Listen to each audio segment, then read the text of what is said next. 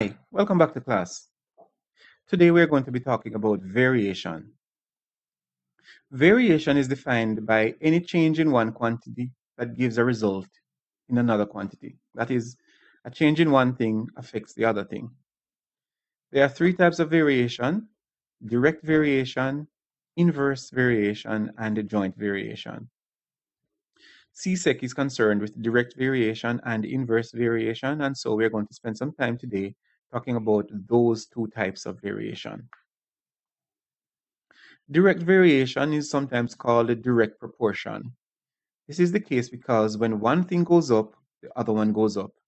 And if one thing goes down, the other one goes down. So sometimes they're called a direct proportion. This is the equation that we use when we're talking about direct variation. Of course, the question will differ depending on the circumstances, but the general equation is something of this sort. Y is equal to kx. That k is what we call our constant of variation. It is a part of every equation, and you have to find that value in every question. Let us demonstrate how that works.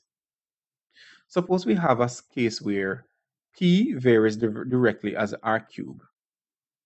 So our equation should look something like y equal kx.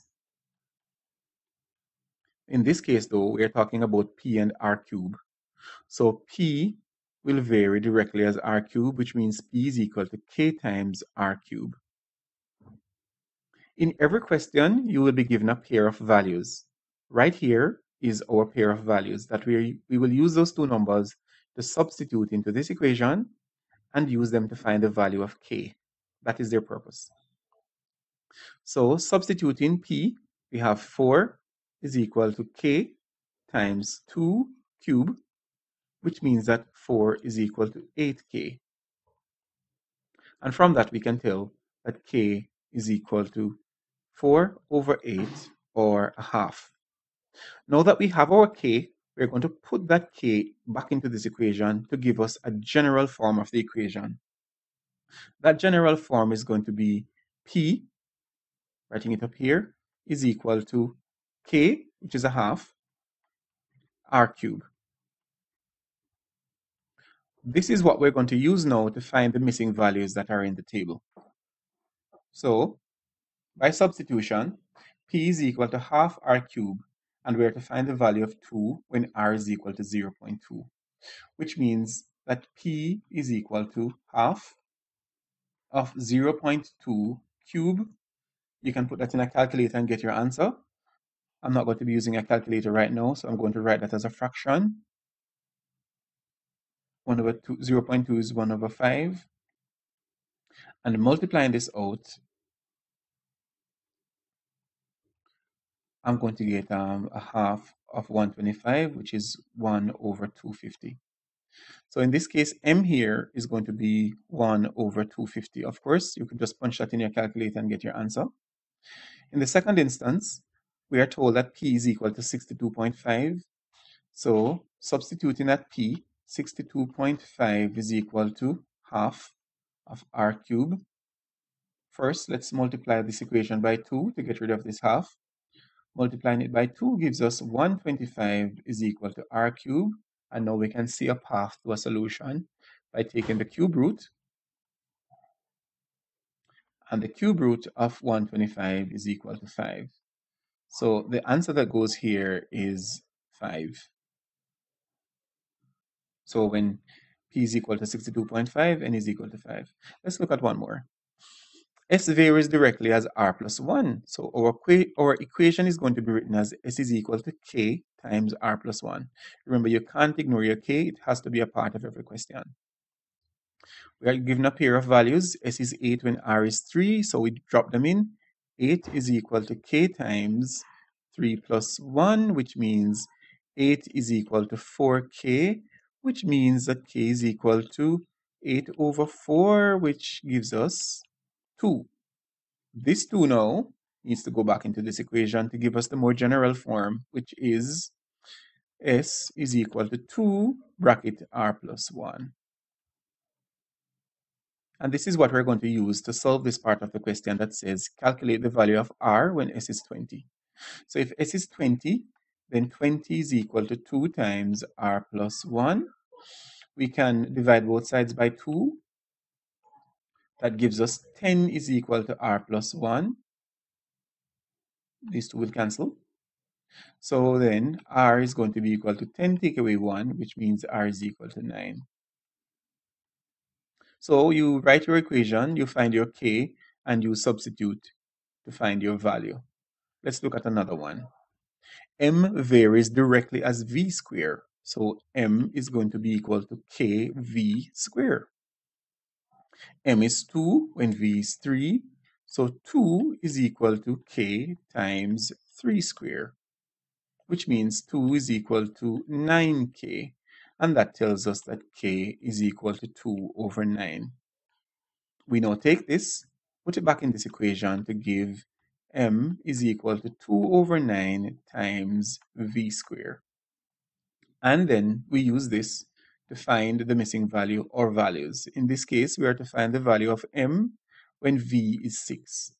So m is going to be equal to 2 over 9 times 6 square, which means 2 over 9 times 36.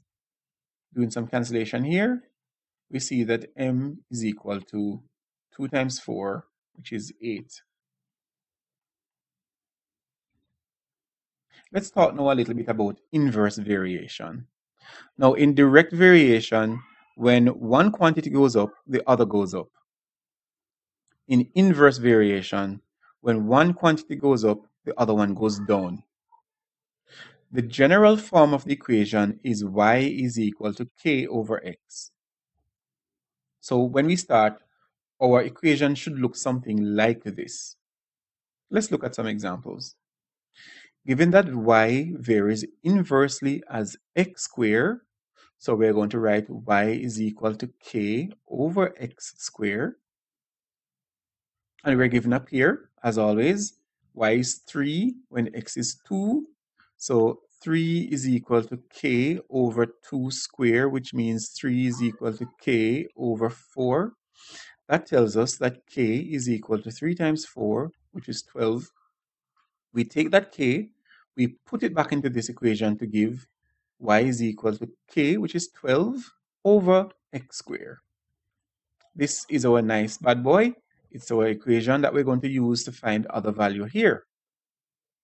Now let's do the calculation. It says calculate the value of y when x is 3, which should be pretty simple. So we say y is equal to 12 over x squared. X is 3, so it's over 3 squared. Y is therefore equal to 12 over 9. And that is our solution. Of course, you could simplify this down. I'm dividing by 3. So you could get 4 over 3, but that's essentially the same thing. Let's look at another example. Here, y varies inversely as x. So this one comes out exactly as is. Y is equal to k over x. Y varies inversely as x. And we are given a pair of values in the table. So we are told y is 8 when x is 2. That gives us k over 2, which tells us that k is equal to 2 times 8. So k is 16. We're going to put that value back into this equation. So y is going to be equal to 16 over x. This is our general equation. This is what we're going to use to find the value of x of y when x is 32, which again is pretty straightforward. So y is equal to 16 over 32, which is simply a half. So the hard part of the work is generally in how you find the value of k. Once you find the value of k, you substitute that into your equation to get your specific form, and then you use it to find the missing values. Let's look at our final example. Y varies inversely as the cube of x. So we're going to write y is equal to k over x cube. That is the cube of x. We are given a pair of values here. Y is 7 when x is 6. So 7 is going to be equal to k over 6 cubed. That gives us 7 is equal to k over 216, which means k is equal to 1,512. You can use a calculator to verify that. Once you get that value, you can now rewrite it in this equation to get y is equal to 1,512 over x cubed. This is the general form of our equation, and we're going to use it to answer parts A and B of the question. So, find y when x is 3. Since this is our equation, we're going to substitute 3 here. So y is equal to 1,512 divided by 3 cubed, which means 1,512 over 27, and that calculates out to give you 56 when you do your calculations. The second part, part B, says find x when y is 189. So y is equal to 1,512 over x cubed. We want to find y. We want to find x when y is 189. So 189, we substitute our y value, is 1,512 divided by x cubed. Let's do a little bit of switch here. So x cubed is equal to 1,512 divided by 189. That gives us 8. And therefore, x is equal to the cube root of 8, which is 2. This is pretty much how variation works. In direct variation, you are given a situation where one quantity increases as the other one increases. In inverse variation, one quantity increases as the other one decreases. The idea is to find your general equation, as we did a general equation here, whether it's direct or inverse, and use the value of k to make it more specific. And once you find that specific equation, you can use it to find your missing values. Now that you know how variation works, go find some examples and practice to become better at it.